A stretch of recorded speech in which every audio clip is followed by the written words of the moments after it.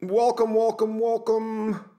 How are you guys doing today? Hope everything is great where you are. Here in Wilmington, North Carolina, it is an absolute miserable, miserable, miserable, miserable day. It's been raining all day, pouring this morning. And I started thinking about the fact of living in the New York metro area my entire life. You have rainy days, right? You wake up and it's just rainy all day. And, people ask you what's going to do tomorrow. It's going to rain all day. Never does that down here.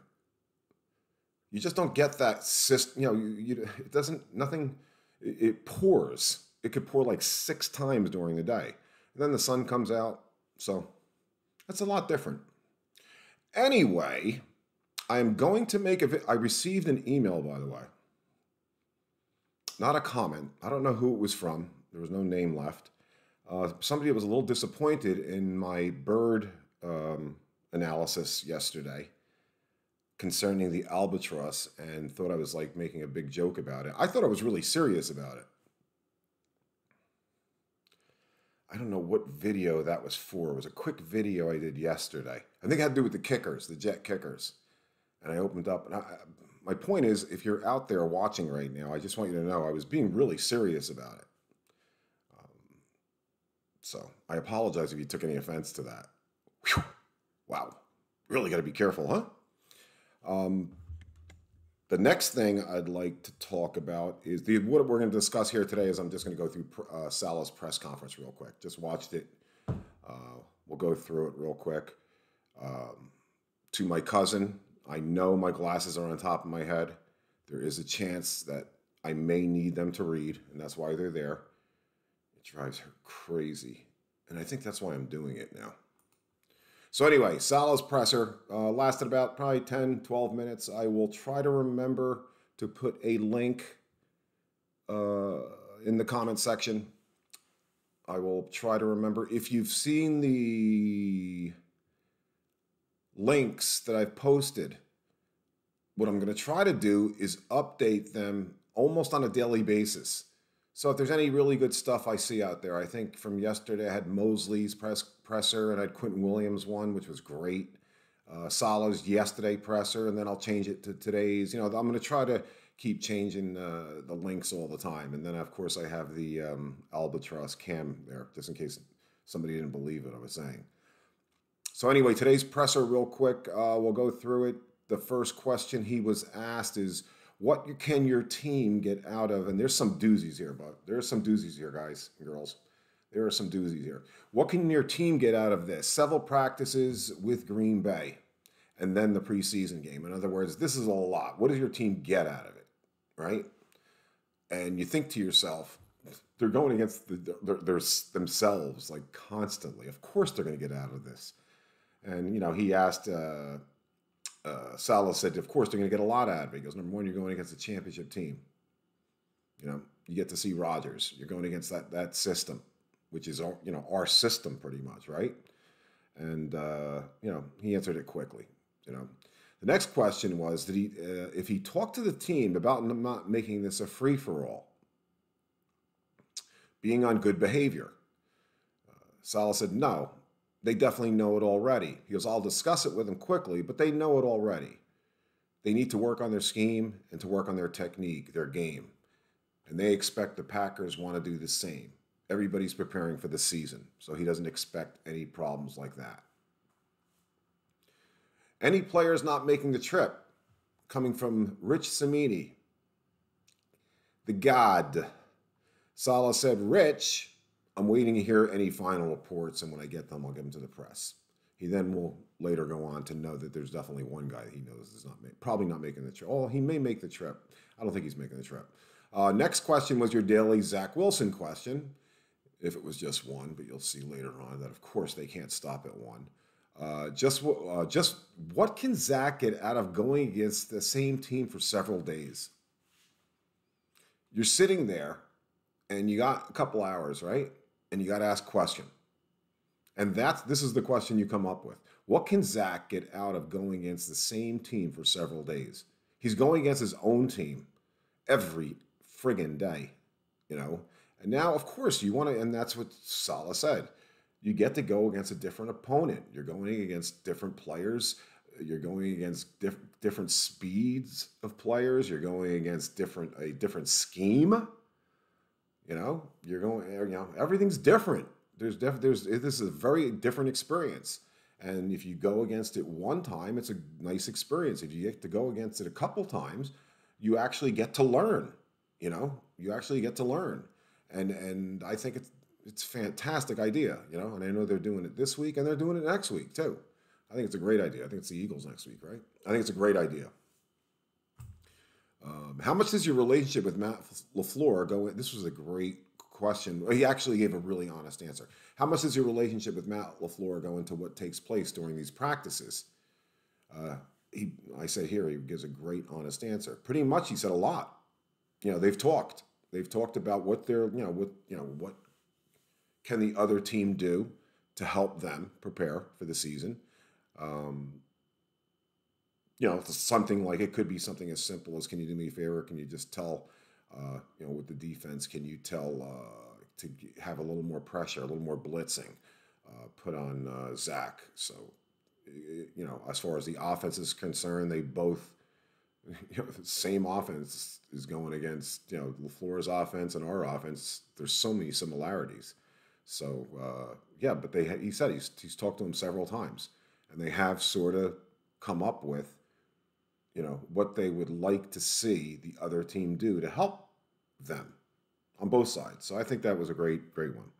Then we had another Zach Wilson question, and it was a doozy. Just what improvements has Saleh seen in the past few weeks, including the Giant preseason game? And Saleh said he's doing everything the same. The only difference he sees is that the questions that he's asking now are even deeper. They're more in depth. He is a sponge. He asks. He had a smile on his face as Saleh was talking about it. Why is the DB down here? Why the safety line up here and move to this? He wants to know the answers to everything, and he asks a lot of questions. And Saleh said it's just very unique. It's very good. Will that guarantee him to be a great quarterback? Of course not. But the bottom line is, he's that way. He prepares that way mentally, and we know he's very accurate. So now you start canceling off the boxes, right? What are you looking for? And I think it's fantastic that he asks a lot of questions like that. How long will he play? He said he'd play at least the same as the first game and probably a couple more series. So my guess is you're probably looking at a quarter and a half. He didn't, the way he made it sound, because he opened up with this at least the same as the Giant game, but he made it sound, wouldn't it be double? So I don't think he'll play the whole entire first half. So my guess is he'll get the first quarter in and maybe a couple series in the second half. And of course, how much they accomplish, how many times they're on the field. If Green Bay has a 7-minute drive, a lot can change. So how much is it hurting Vera Tucker missing this much time? Again, he gave a really honest answer, and he said, it has to be. It's not a strike against the player. It's not a strike against Vera Tucker at all.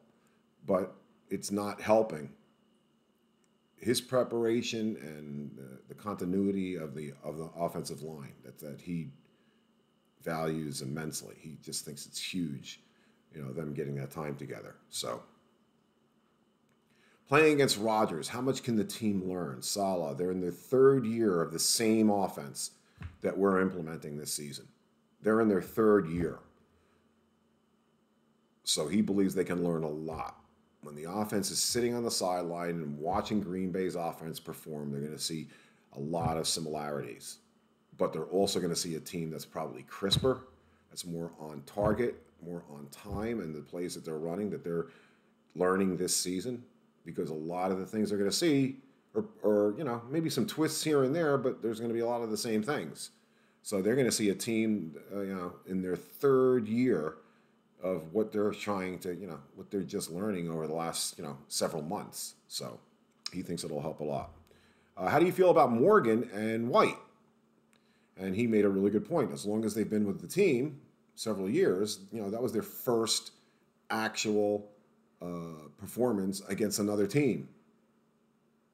It was their first preseason game, and for the Jets, that is, White's played other preseason games, I think, with Dallas.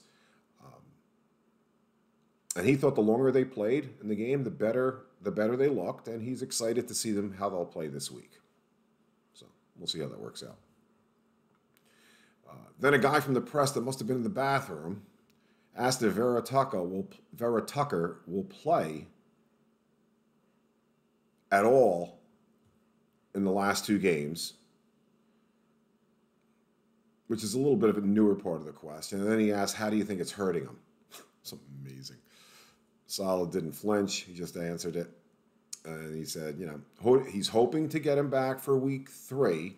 He gave a really interesting answer, actually, when you break it down. He's hoping to get him back for week 3, but he's not concerned about week 1.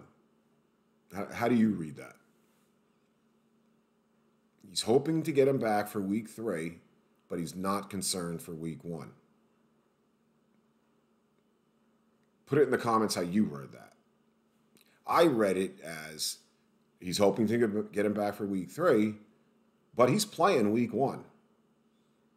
And that's a little bit rare.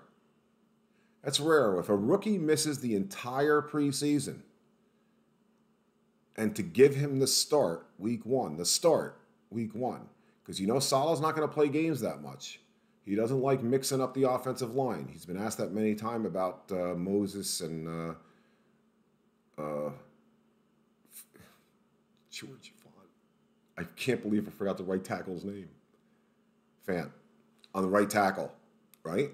And he's asked, would you ever think about rotating them? He said, absolutely not. I'm not doing that. He believes in continuity is the word of the day of the team, of the offensive line.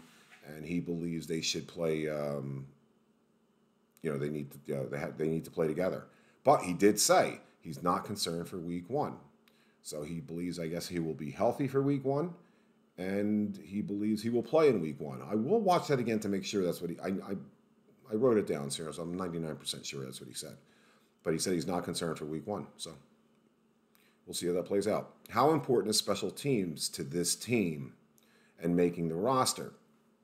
The value of the roster, he says, how much can you help out on special teams, especially if you're not a starter?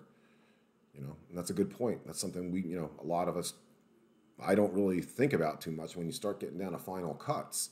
If you're a guy that is, once that depth chart that's, pretty much written in pen at that time comes out, you have to look at that roster and you have to say to yourself, okay, this guy and this guy are about, God, that's a tough decision. Well, one of them plays special teams. That guy's going to make the roster.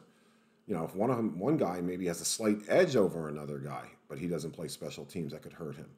So, if you play special teams, that's going to help you in those final roster spots. How important is it to teach? He's asked how important it was to teach cornerbacks and safeties not to be too grabby, too handsy. And he referred to the play, which I discussed in my breakdown of the Giant Jet preseason game, the Eccles play. That long play down the right sideline when Eccles got called for a pass interference, and they called pass interference, 1st and goal. Thank God the guy fumbled. It wasn't at the 2. I think it was like at the 5 or 6.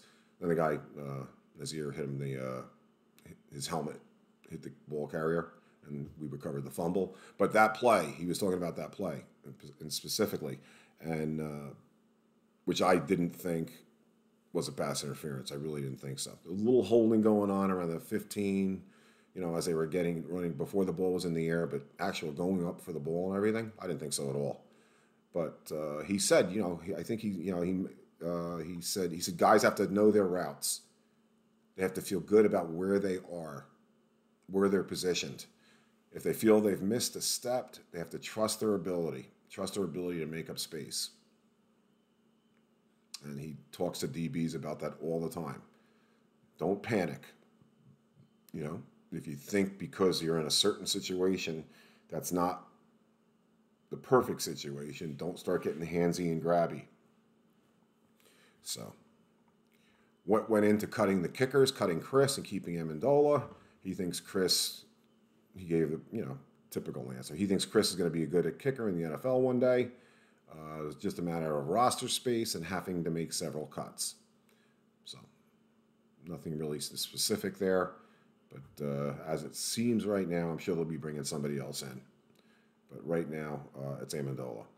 How important is your relationship going back? I have a video about kickers that I made yesterday.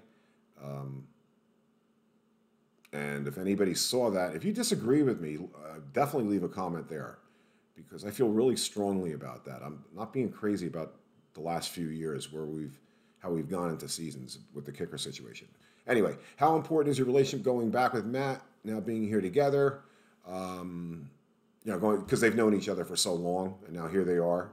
And he said it's just pretty cool. He put a smile on his face. He didn't really answer in depth. He just said it's pretty cool. He then was asked if they've made any roster cuts yet, and he said no. He still has to sit down with Joe, and they, still have to go over everything. And that was it. That was it in a nutshell. The Saleh presser. And if there's anything you guys want to add, any questions that you guys have, or any comments you might have, or any disagreements you may have, love hearing those. Love hearing those. I'm an easy guy to disagree with. Feel free to leave comments. And of course, like if you can, and subscribe if you haven't yet. Okay? Thanks, guys. Have a great day. And I was going to say stay dry, but I'm sure it's nice and sunny where you are right now. Have a great day, and we'll add something. If there's anything else to add today, if anything comes out, I'll put a video up later on. If not, we'll see you tomorrow. Have a great one. Thank you very much.